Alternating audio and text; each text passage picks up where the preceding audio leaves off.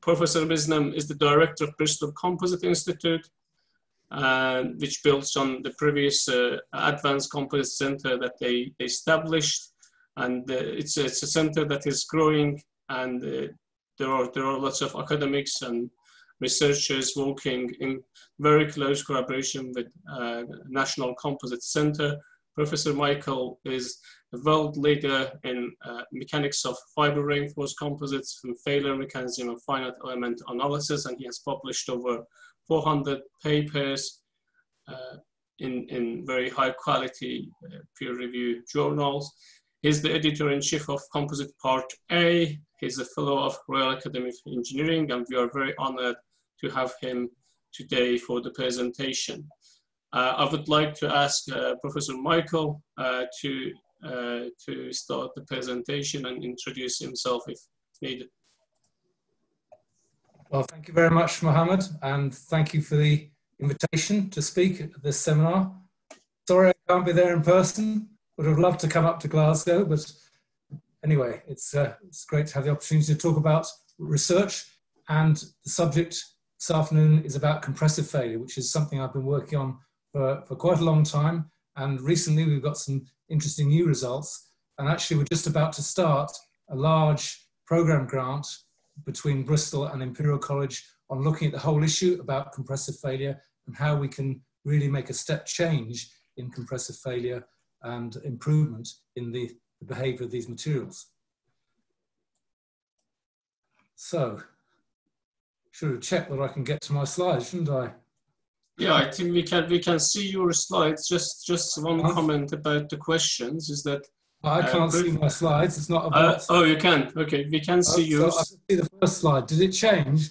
No, it's still in your title. Okay, right. Perhaps you can just close it and open it again if that doesn't work, or stop the screen, share a screen and do it again.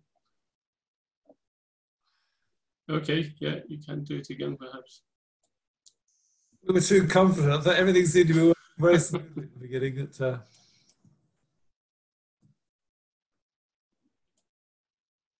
how about that? Yeah, now we have the title screen. Oh, okay, right. Okay, right. Yeah. The background then. Compressive strength is a key limitation for many composite structures. Typically, for carbon fiber and many other materials, compressive strength is lower than the tensile strength. And for example, open hole compressive strength and also compressive strength after impact are key design drivers in many applications. Compressive strength is also important because it underpins crashworthiness. In the crash situation, you're subjecting the material to compression, and therefore the basic compressive strength also underpins the crashworthiness performance. One of the problems, though, is although it's very important and it's a very basic property, it's actually very difficult to measure. And in fact, there are very many open questions about the compressive strength, how to measure it, and what are the factors which control it. So to illustrate this, I'd like to just show you this round-robin study, which was done a long time ago, with 7 major aerospace labs around Europe and 7 different carbon fiber epoxy materials. And they were all testing these according to their own best methods for measuring compressive strength.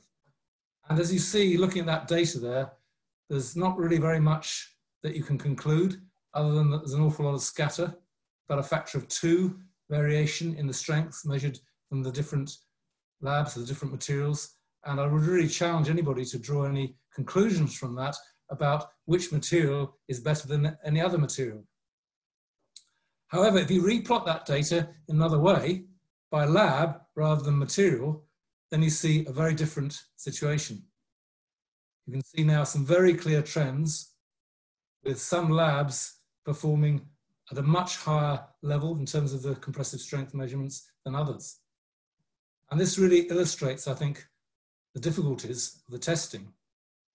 And there have been other round robins that have been done since then, even using the same standard test methods, using specimens prepared by the same organizations to eliminate that variability, and they still show a large amount of variability in the results that people measure.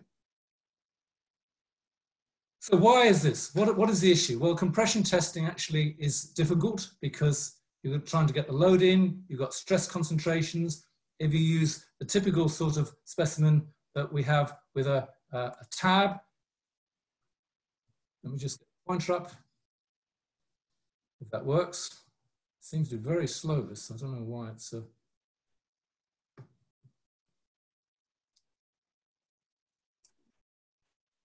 So if you look at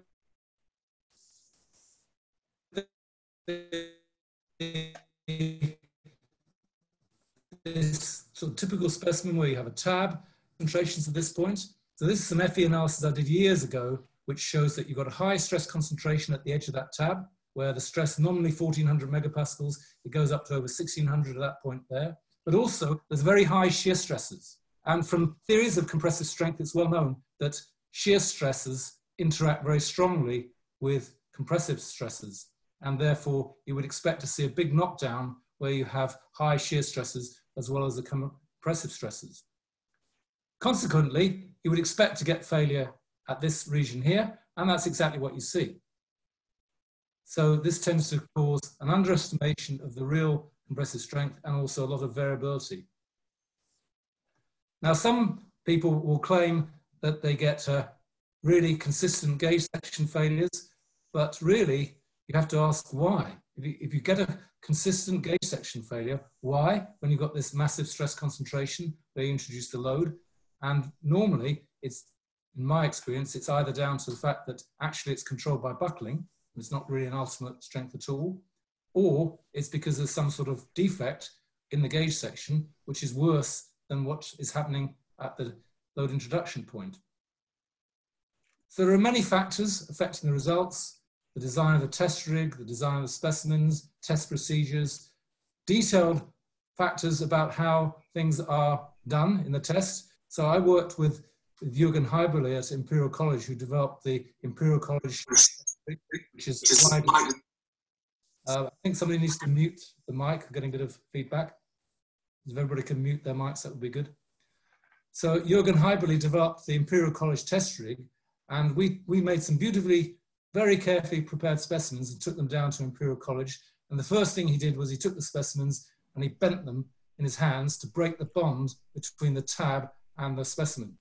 And by doing that, he found that the strength measured went up appreciably, because breaking the bond underneath this tab here softened the stress concentration and actually increased the measured compressive strength. So in this talk, I'm going to talk about, it's really in two parts. I'm going to talk about flexural tests on unidirectional carbon, because flexural tests are quite attractive for many reasons, and but there are issues about avoiding failure where you load it still, even with a bending test. I'm going to show some results where we scale the specimens to look at the effect of the size effect, the effect of the specimen size on the measured strength, and also present a test we've done with a sandwich specimen to look at the effect of the stress gradient. And then the second part, I'm going to talk about hybrid tests. So we've done a lot of work on hybrids, looking at glass carbon hybrids, and it's quite interesting to see what we can learn from testing hybrids in compression. So in effect, whether what we get when we measure strength in a hybrid is different from what we expect for the individual components. Also, what is the effect of the strain gradient and what the failure mechanisms are. And initially, I'm going to talk about M55 high strength, high modulus carbon, but later also show some results on high strength carbon glass hybrids. So that's the outline of what I'm going to cover. So first of all, let's talk about flexural tests. 4-point bend tests are a very nice way of testing. It's a very simple test, but normally what will happen is you'll get failure at the loading points.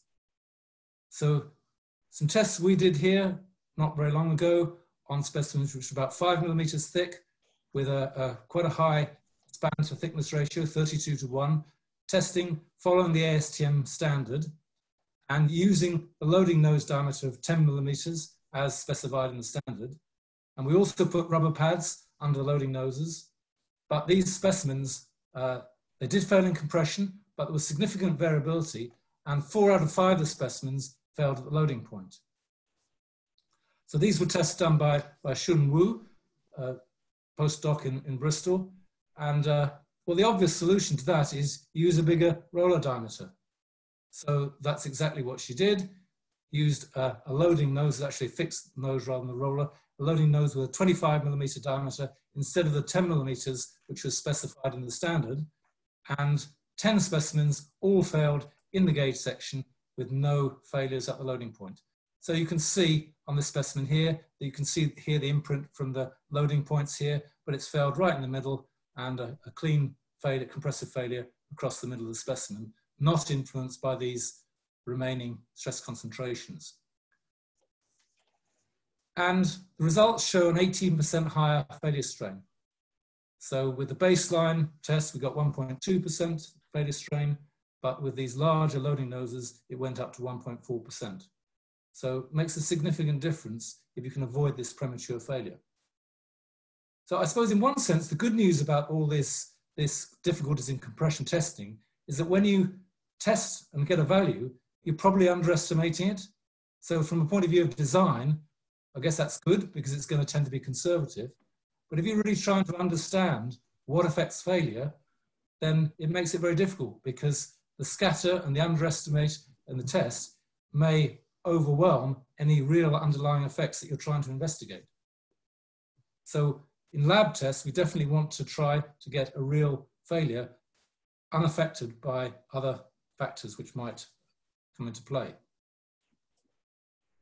So the next thing that Shun did in this project was to scale these tests. So 4-point bending were all scaled up to look at the effect of the volume of the specimen on the strength. And everything was scaled. So the thickness of the specimen was scaled, the spans, the width, and also the diameter of the loading noses. And 4 sets of tests were done, starting at 2.45mm and going up to nearly 20mm thick. So they're geometrically scaled, so the stress distributions are nominally identical between these different specimens. And according to simple theory, you might expect to get the same strength for all of them, but we know we've done lots of work in Bristol on scaling, and every test that we've scaled, we've always seen an effect whereby the size of the specimen in some way does affect the strength that we measure. So we weren't expecting the same result, and this is what we got. Don't know where that green line has come from, but anyway, the blue line there shows the results, where going from 2.45mm up to 20mm, then we've seen a reduction from about 1.8% strain down to about 1.3% strain. So quite a significant difference. All these specimens showed similar compressive failures. All of them failed in the gauge section, not at the loading roller. We did have some ones at 5mm, which we had to exclude because they're actually from a different batch of material and they showed some anomalies. But you can see that there's a large reduction in strain at failure with size. Or perhaps we should look at it the other way around. There's a large increase because if you look at those 2.45mm, nearly 1.8% strain is very high compared to what typical values are quoted for compressive failure strain, which usually, if you look at most materials, some more lines appearing. Usually you'll see values around 1%, but actually we've got significantly higher. And part of that is because we've got a better test. We've eliminated some of the premature failures, but part of it may be other reasons associated with the geometry of the specimen. And the key question is, we've got 2 things we're changing here. We're scaling the specimens, so the stress distributions are nominally identical, but we've got a different volume of material. And where failure is controlled by defects, then for larger specimens, you've got a larger chance of finding a worse defect, and therefore you might expect lower strength. So that's one reason. So in the big specimens, we've got 512 times the volume that we have on the small ones, and that's likely to precipitate worse defects, which may be controlling the failure. But also, we've got a strain gradient, and work that we did years ago demonstrated that actually the the strain gradient through the thickness affects the compressive failure. And that's because of stabilization of the most highly stressed fibers by the ones which are less stressed. So we've got two potential reasons for this, which we can't separate in this test. So we can't know, we've got a big effect, but we can't really say what it's due to. So some time ago, we did another similar sort of test using a pin-ended buckling rig. And these tests here, we scaled the tests, we scaled the whole thing. So in this pin-ended buckling rig, we allow it to, the specimen is long enough so it allows to buckle. And then we get a failure predominantly in compression in the gauge section. And at the time, we thought this was a good way of eliminating the effect of the roller. But as you saw in the previous ones, actually we can eliminate the effect of the roller just by using a large roller diameter. But in this case here, you see a similar sort of trend that these specimens going from 8 millimeters to 1 millimeter thick. So the 8 millimeters, about 1.5% strain, and then they go up to over 2% for the 1 millimeter thick specimen. So this is a very, very high value. And we concluded from this work, we also tested specimens which were of different sizes, but with the same thickness. And we concluded from this work that it was really the strain gradient which was the predominant factor which was controlling this. The compressive failure of carbon fibre epoxy is generally agreed to be due to a shear instability. So you have the fibres are at some places slightly misaligned. Under compressive loading, that produces shear stresses and shear strains, which increases the misalignment. And this is a process that can become unstable and lead to a catastrophic instability at a critical compressive stress. When you have a strain gradient, then the most highly stressed fibers on the surface are supported against that instability by the fibers further away from the surface, which are under a lower stress. So this previous work had showed that there was a strain gradient effect. The size effect tests I've just shown before demonstrated a very strong effect, but we wanted to try to separate it. And the current test methods were not really able to do that. So we came up with this new way of doing it with the sandwich beams. So in this case here, we've got a specimen which is, again, the dimensions have changed, but we keep the dimension between the loading noses the same, we keep the width the same, but we change the thickness of the sandwich specimen in order to change the strain gradient. And we also change the outer span, because when we go to a deeper beam, we're going to need a larger bending moment to break it, and therefore to avoid failure at the rollers, we need to extend the span so we can use similar forces to create that moment. So this specimen has approximately the same stress volume here. It's got the same thickness, the same length, and the same width, but by varying the depth of that core, we can change the strain gradient. So initially, we tried honeycomb sandwich beams, but we found that with the typical honeycomb sandwich, we got localized roller failure. And so that wasn't what we wanted. We wanted to get a gauge section failure. And another problem was that the core strength was another potential failure. And we need to have quite a long beam in order to avoid core failure. So that means the scope for scaling the test was reduced. So we came up with this test where we replaced the honeycomb core with a wooden core. Wood is a pretty good material. It's got quite a high strain, and but it's not got a very high modulus. It's very easy to machine. It's got quite a good core strength, and we can make these different depth beams quite readily using a wooden core. So the initial specimens we did were 0.6 millimeter skins with a 15 millimeter core, bonded using an araldite epoxy, and then tested relatively long span, but it's manageable in the lab, and it worked very well. This shows results. We had all 5 specimens we tested failed in compression in the gauge section with this typical angle fracture that you tend to see with a compressive failure. and this is where it was supported over here. So it's a gauge section failure. And the good thing about this specimen is we can now vary the depth in order to look at the effect of the strain gradient. So we tested a whole series of specimens with different depth cores. And this shows the results. These are from IM78552. They're actually a different material from the previous ones I showed. This is a typical intermediate modulus toughened epoxy, and we used 0.5 mm thick skins and varied the core from 6 mm to 38 mm. And you can see that for these thicker ones, there's not really very much effect, but when you get down to these thin ones, then there's a significant increase in the failure strain. And this 1.36, which is a sort of asymptotal value here, that is still significantly higher than any other data I've seen for this material. The highest one I've seen is this work from Oxford, where they measured 1.19% strain in direct compression, but we're about 14% higher than that. And we believe that this sort of core depth, then we're not seeing a strain gradient effect. But at this one here, then this increase is due to that strain gradient effect. So to put that into context and compare it with other results we've got, then we've put these together with 3 sets of results. So there's the fully scaled carbon fiber specimens I showed before. They are a different material, but they're still nominally a UD carbon material, similar volume fraction. We've got these IM78552, which I just presented, strain gradient results with the different specimens, and then those fully scaled T800-924 pin end of buckling tests.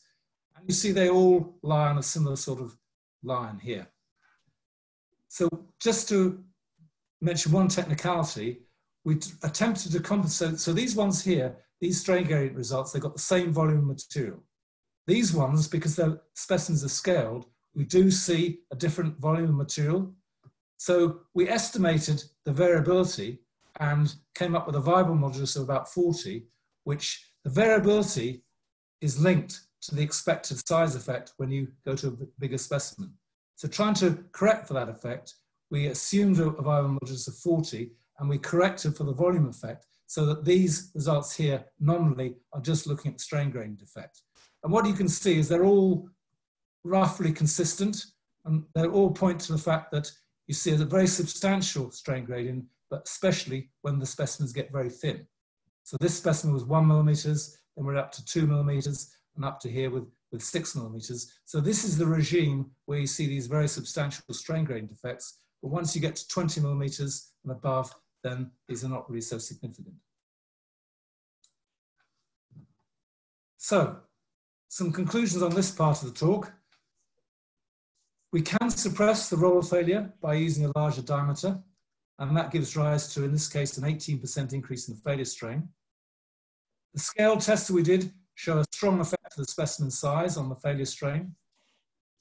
And the carbon wood sandwich beam successfully enables us to get a gauge section failure and to vary the thickness and hence the strain gradient. We see little effect of the strain gradient beyond about 10 mm thickness, but this suggests that this beam specimen with a high depth could be used as a really reliable way of measuring the compressive strain. And what we want to do is to use this test in the future to investigate some of the factors which affect the compressive strength, which have perhaps been a bit difficult to investigate with conventional tests. So that's the first part of my talk. In the second half, I'd like to talk about what happens when we test hybrid composites in compression. So a little bit about hybrid composites, first of all. So if we think about tensile tests, switching gear for a second, just thinking about tensile tests, if you just do an ordinary carbon fiber test in tension, it tends to fail at the ends of the tabs for exactly the same reasons as we saw with the compressive ones. You've got stress concentration, you've got localized stresses at this point here, both through thickness and in-plane stresses. It's perhaps not quite so severe as it is with compression specimens because you don't have quite the same interaction between shear stresses and the fiber direction failure stress, but nevertheless, you expect to get failure at this point here. So in the program that we did in Bristol on hybrids, we found that the hybrid specimens can eliminate this stress concentration. So we did a lot of work on glass-carbon hybrids, and Mohammed is an expert on this. He's done a lot of tests on these glass-carbon hybrids. And what happens here is that when you grip it and you load it, you have a stress concentration, but the stress concentration is largely in the glass. In fact, the stress concentration in the carbon is eliminated altogether. You look at this FE analysis, you see that you've got locally, you've got a stress in the glass, but if you take a section through here, by equilibrium, the total load across that section has to be the same as it is down here. So if you've got a stress concentration in the glass, it actually means that the stress in the carbon is lower. So this is not just a tabbing effect of protecting the specimen, this is actually arranging to have a lower stress locally in the carbon, and therefore what we find on these tests is it does not fail in the carbon at this point. And what happens when you test it, you load it up, the carbon breaks, you get load drop, and then you can continue loading the glass. So you get a very easily recognized sudden load drop, which you can measure the strain at that point. And you can see on this specimen here, it's failed in the middle. And because it's a glass carbon hybrid, when it fails and then it delaminates, then the thing goes opaque, and you can actually see the delamination spreading on the specimen. And so you can be sure that it has initiated in the gauge section, not at the grips. And you can measure the strain at which this occurs very accurately. So we found that we would get consistent failure at significantly higher strains. In this case here, you don't actually need to use tabs at all. We found that you could get rid of those tabs and just do a hybrid specimen, put it straight into the grips of the test machine. And for this TR30 carbon epoxy, we measured 1.86% strain compared to a 1.5% using a standard grip specimen like this one here. So the question arises, can we use this sort of approach to look at compression? Can the same sort of approach be used to investigate compression using direct compression tests and using glass, for example, on the surface to eliminate the stress concentration? Before that, we'll just show you these results. These are still tension. And what we see here is that when we vary the thickness of the carbon in the middle, then when these specimens get very thin, when the carbon layer gets very thin, we see a substantial increase in the strain at failure. So these specimens here, these were all made with a very thin ply, 0.03 millimeter ply. And here we've got 4 plies blocked together. So this is about 0.12 millimeters. So this is like the sort of a standard carbon epoxy ply. And you can see that when we go to these ones, 0.06, and particularly this one, a single ply, 0.03 millimeters thick, we see a substantial increase in failure strain. This goes up to 2.2% strain, which is a very high failure strain for a high strength carbon. And work has been done. We did some modeling work on this, and we worked also with Leuven, with Jentel Swolfs, and he did some modeling, and we showed that this can be explained in terms of, in the hybrid specimen, you have a constraint from the surrounding glass in forming the critical cluster of broken carbon fibers, which controls the failure. So carbon fiber failure is all controlled by the strength of the fibers. You've got a statistical distribution, and it's a cluster of weak fibers which really controls the failure. And by having very thin plies, you limit the ability to grow a large enough cluster of plies, of fibers, to initiate the tensile failure. So the question arises also, is there a hybrid effect in compression?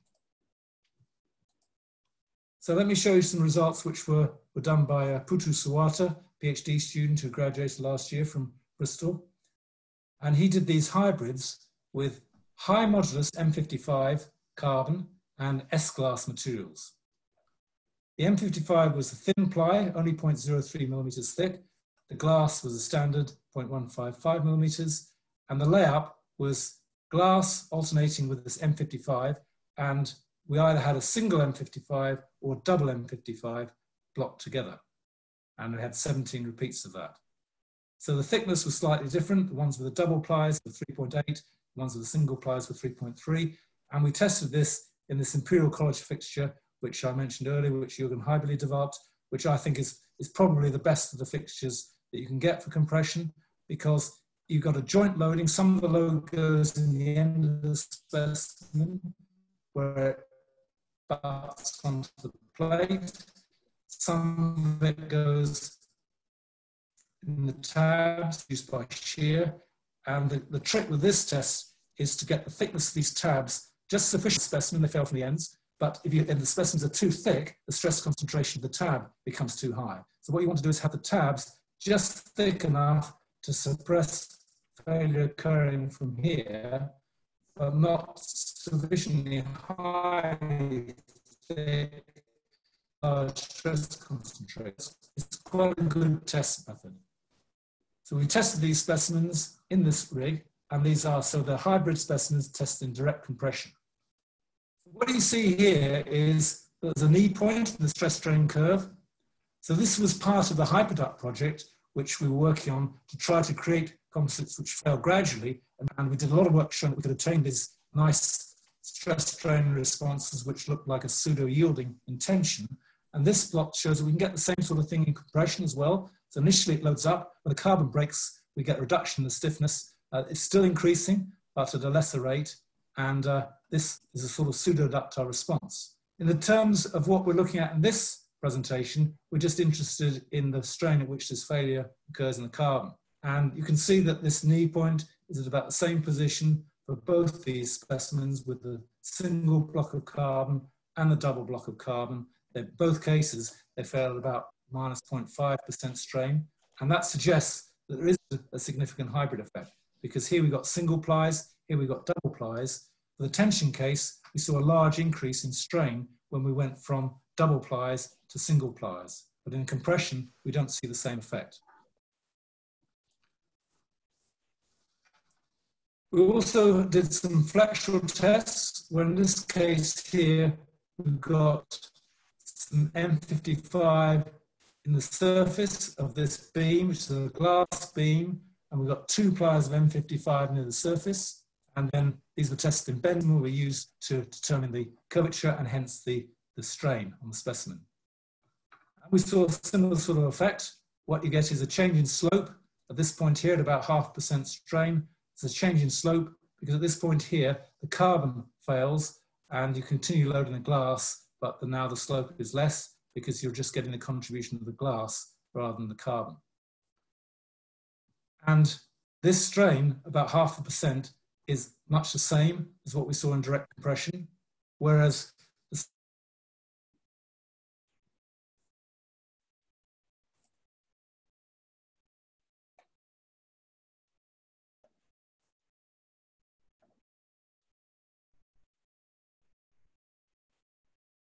specimens I showed earlier for a specimen which was only increased strain gradient effect. We also looked at the effect of the layup by comparing specimens with either 1 or 2 plies of M55 sandwiched between the glass. And these were tested in 4-point blending. And again, the knee point strains occurred at more or less the same strain, whether it was a single M55 or double M55. Again, that's confirming that there seems to be no significant hybrid effect, no difference between the ones which have only very thin M55 and the ones with more M55, and no strain gradient effect in that these values are similar to the ones we saw in direct compression. So if you look at those summary of those results, then the bending specimens with 1 or 2 plies, the asymmetric bending tests with 2 plies, the direct compression with 1 or 2 plies, the failure strains within the experimental scatter, they're all the same. And that's indicating that there doesn't seem to be a significant hybrid effect in these specimens in compression, and really no significant indication of strain gradient effect. So this initially was a bit of a surprise because it wasn't quite what we were expecting, but it seemed to be quite consistent, this story. So that prompted the question, well, what is controlling the failure? What is the failure mechanism? So what was done here, these bending tests were stopped well past this knee point, but well before the final failure when the glass breaks. So at this point here, the carbon has failed, and we can interrupt this test and look at the specimens to see how they've actually failed by doing microscopy.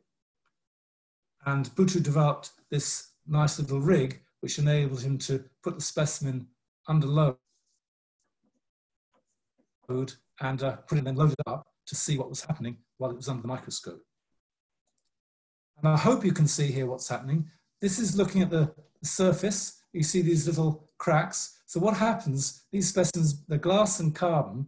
So when they're intact, they're black because the carbon is black. But when you get a crack in the carbon, you get a little bit of localized delamination, and you see these little lines. It's more obvious when you see them in tension, but we see the same thing in compression. If you look here at a higher magnification on the side of the specimen, so this is surface, you've got the surface glass ply, this is the carbon ply here, and you can see these fractures periodically along the length of the specimen.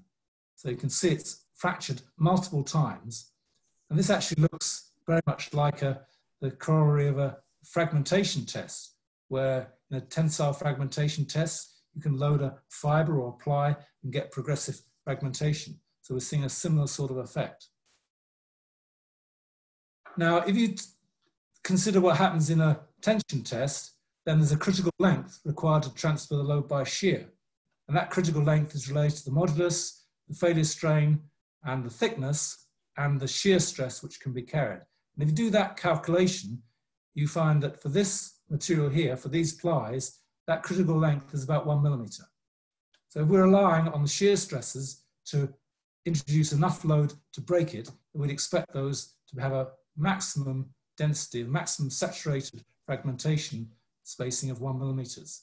But you can see here that they're much less than that. Typically they're around 0.5 millimeter. So the fragmentation is occurring at a much higher pitch than it would if the load was only being transferred by shear. So what that means is that the carbon is still carrying load.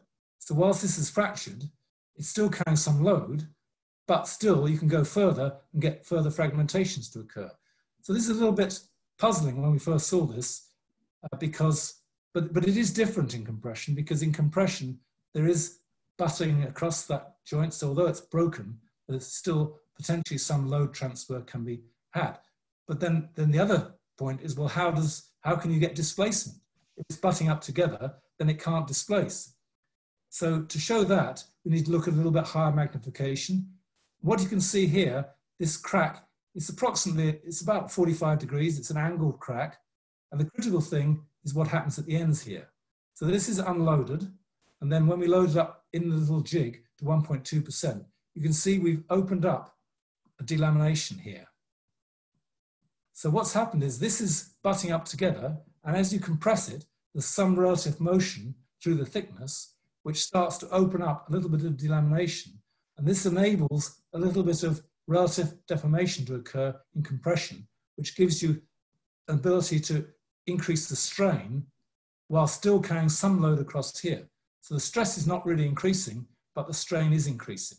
So that's what we think is the mechanism for this happening. If you look at these slightly higher magnification, you can see here, unloaded, you can see, for example, here, this fibre is more or less lines up.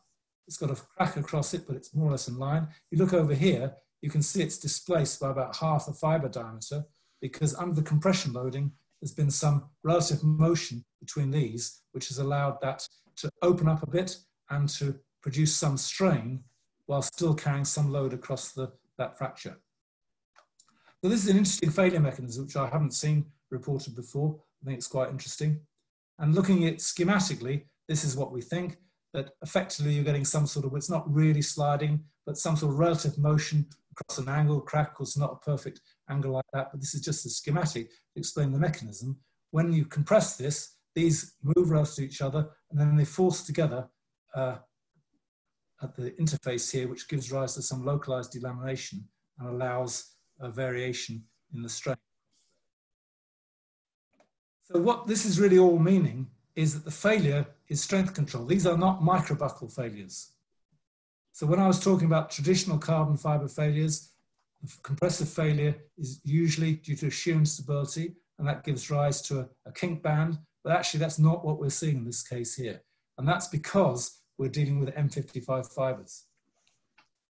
So what we did after that was to look at high strength carbon, and in this case it was T1000 intermediate modulus carbon glass hybrids. So similar sorts of tests in direct compression with these blocks of glass and T1000. In this case here, just single plies of thin T1000, and they were testing compression in this rig here.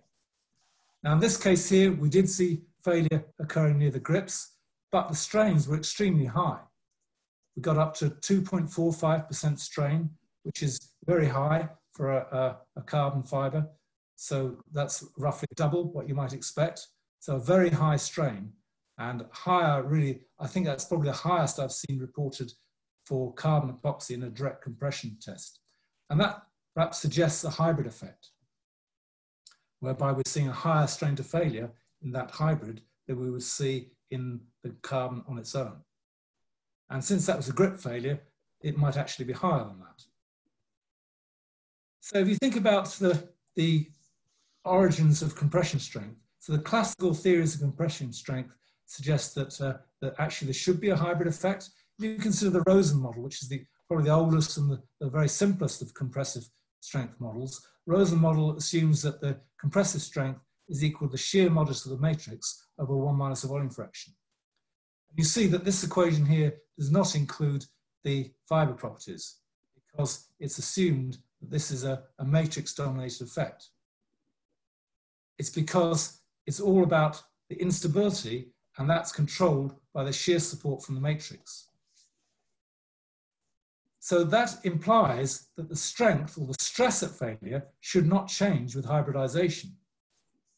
However, when we hybridize it, we change the modulus, and therefore the strain at failure should increase due to the reduced modulus of the hybrid compared to the pure carbon.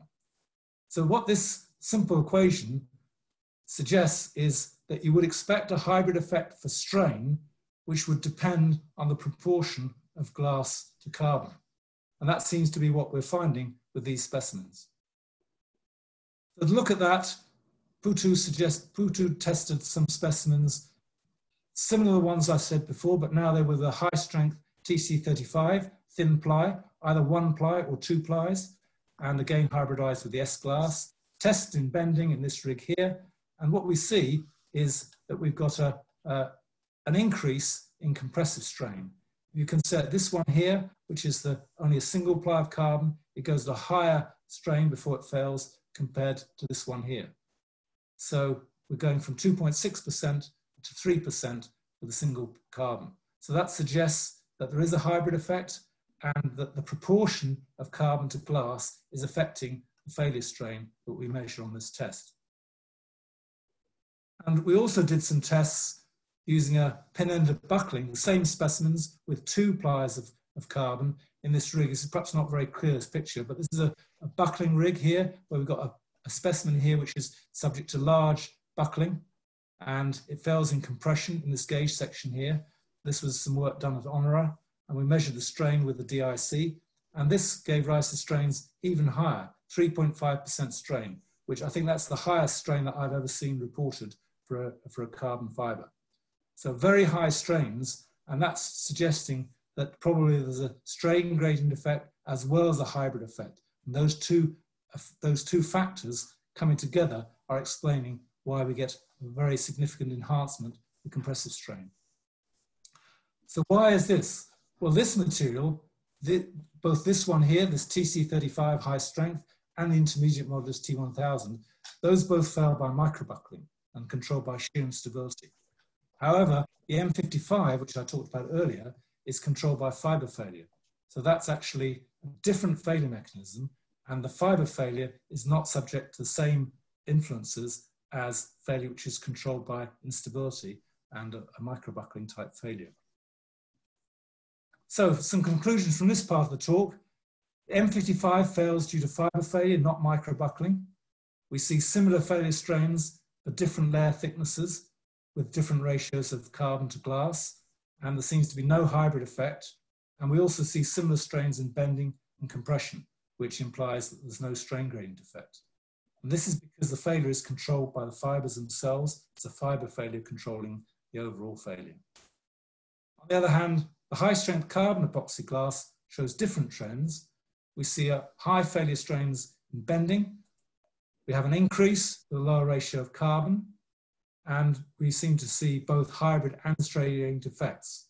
And this is consistent with shear instability theory, whereby these types of materials are controlled by the microbuckling type failure, which is an instability rather than a strength-driven failure.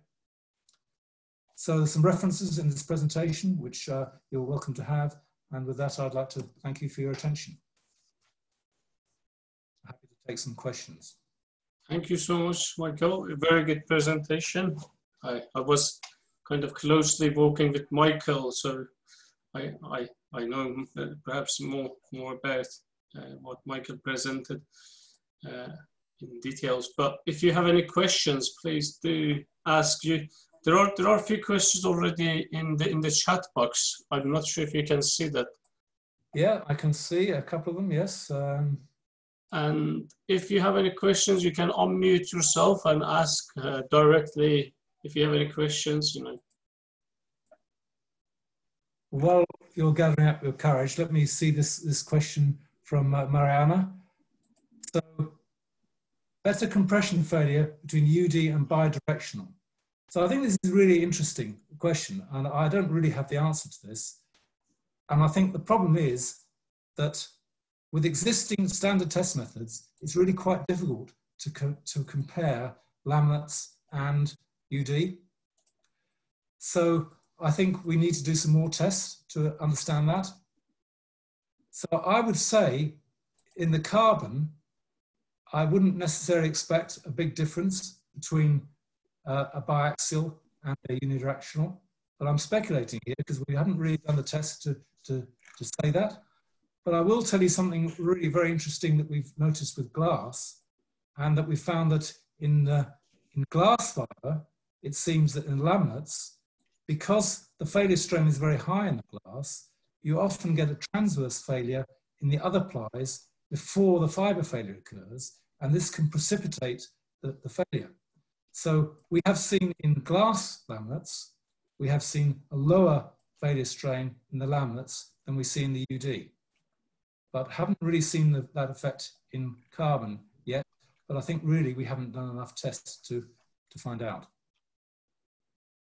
May I jump in on this question? This is Warren Schijven from Sabiq speaking. I was very interested in this talk, a very nice talk. We are a member of AVK. This is a trade organization for, say, thermoplastic composites producers, and we just did say a round robin on compression testing, so that's quite nice to compare with I hope you did better than the one I showed. This is, I think here's much more information in your work than what we did, because we compared, say, the standard test methods, which are in use at the different, say, companies, with mostly, say, the combined shear and loading tapped specimen being giving the best results. You don't need to go to 6 specimens. But what we also noticed, and that's why I just called in, is that, say, we were looking at, say, testing of unidirectional materials, mostly high strength materials, not like this high modulus stuff.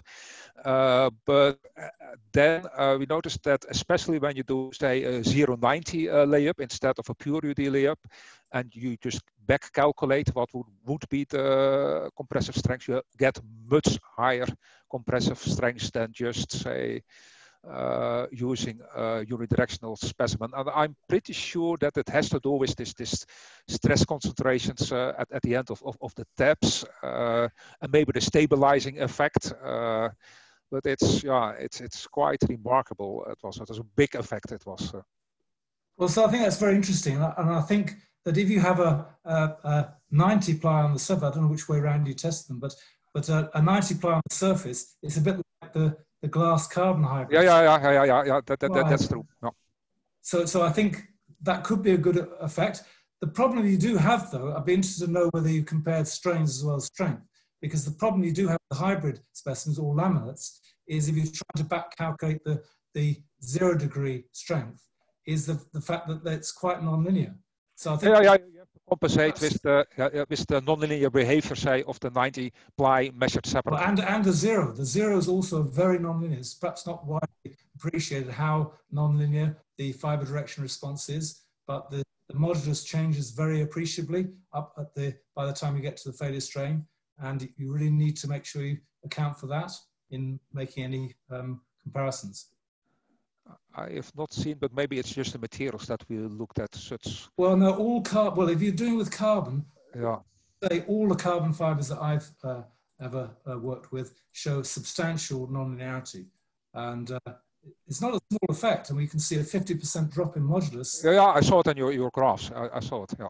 But what would be interesting to do is to compare the strains. I don't know if you measured the strains in the test, but because the strains are reliable. Obviously, you sometimes you want the strength rather than the strain, but the strains will not be affected by that effect. So you might see a less of a difference in strain. I don't know. It'd be interesting to see your results. Okay, maybe. Yeah.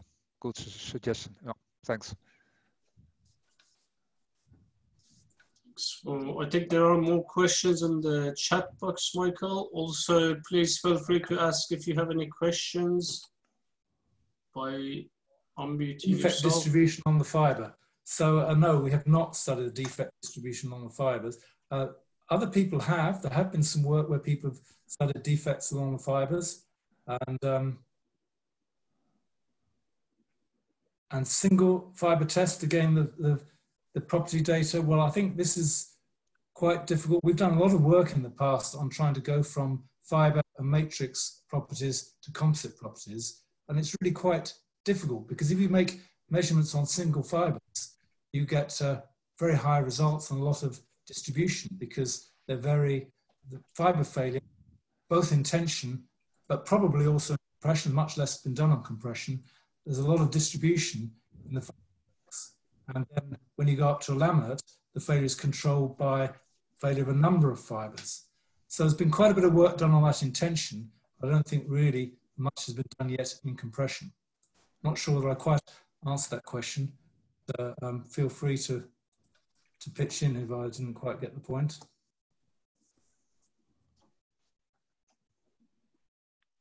Michael Wu, you have a question? You raised your hand. A few others.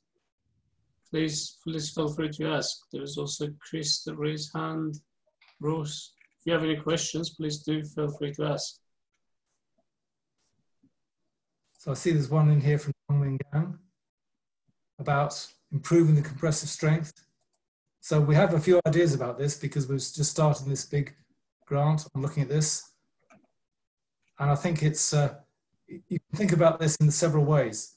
So that the important thing in controlling compressive strength of traditional carbon fiber composites is all about preventing instability. So it's really down to the matrix, the stiffness and strength of the matrix. So I think approaches which improve matrix either intrinsically by using different materials or by using fillers or nanotubes or other things like that. There has been work which has shown that by putting carbon nanotubes in epoxy, for example, you can improve the compressive strength because you're stiffening the matrix. It's quite interesting to note that modern carbon epoxy materials tend to be not quite so good in compression compared to some of the earlier ones. And part of that is because the matrix has generally been toughened to allow it to be more damage tolerant and to have better fracture toughness. But this typically reduces the stiffness and shear strength of the matrix, which has a deleterious effect on compression. So that's one aspect. The second aspect clearly is alignment. So I didn't really mention that, but it's absolutely crucial, the alignment of the fibers. And if you can improve the alignment of the fibers, you can improve the compressive strength.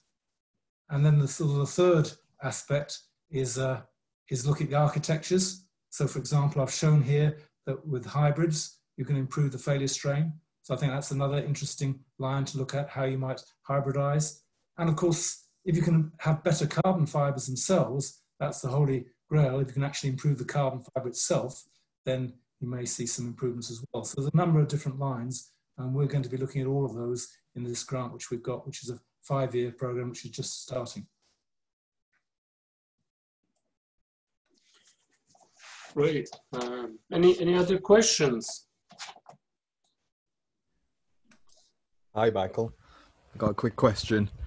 So Do you know how close the modelers are to including things like strain gradient effects into strength models? So we've been using things like Hashing and Lyric models in ACCIS recently, but do they account for these kind of things? And if not, are any models close to development that might be able to do that? So I think the short answer is that models such as Hashing or these simple models do not take account of the strain gradient. Mm-hmm. So I think more complicated models can do that. So I did some FE analysis many, many years ago when we were just first observed these effects, where I modeled the shear instability by using finite elements, taking account of the waviness and of the misalignment and the nonlinear shear stress strain response of the materials. And we could predict, well, I wouldn't say predict, we could capture the strain gradient effect in those models qualitatively, but I wouldn't say that we did enough work to actually nail that down quantitatively.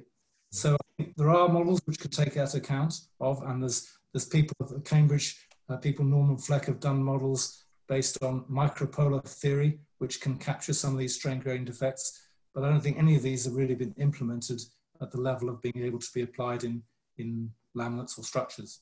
Okay. Okay, thanks. You're almost in over 1 hour, but if you have any more questions, please feel free to ask. Just one question from me, and it's more generic. So what would be, what would be the effect of increasing the compressive strain to failure, and what would be the implementations in long term or in short term, and how interested the industries are in these kind of applications? I think industry is very interested in this because it is a limiting factor on many structures. So I think we've got very strong industrial interest in what we're doing on compression. So I think it's a really important way forward. I've just noticed another question which has been picked up here on the chat about the manufacturing method, which is really important. Yeah. Because manufacturing reasons, I guess a lot of it is down to the alignment. So Abdul Rahim here has mentioned about pultrusion versus autoclave processing. So the highest compressive strength measurement we have measured in a direct compression test came from a pultruded rod.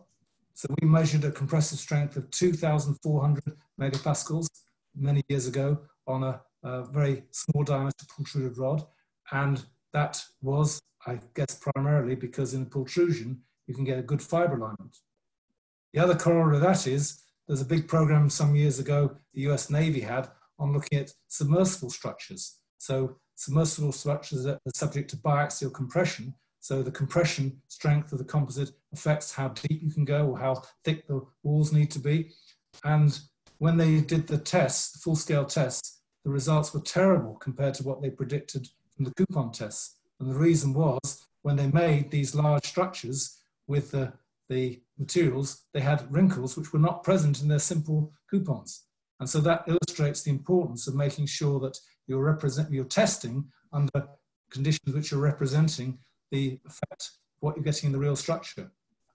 I'm not sure I quite answered your question, Mohammed. Was there any other elements? No, I mean, that was more about, so which one is more important perhaps? Is it the compression that is more important in design, or is it the tensile that is important? So what is basically the high performance applications you're basing your design for? Well, it does depend on the application, of course. So if you look at aircraft structures, then compression is pretty important, because compression after impact and hot, wet, notched compression are two of the prime design drivers. So that's pretty important.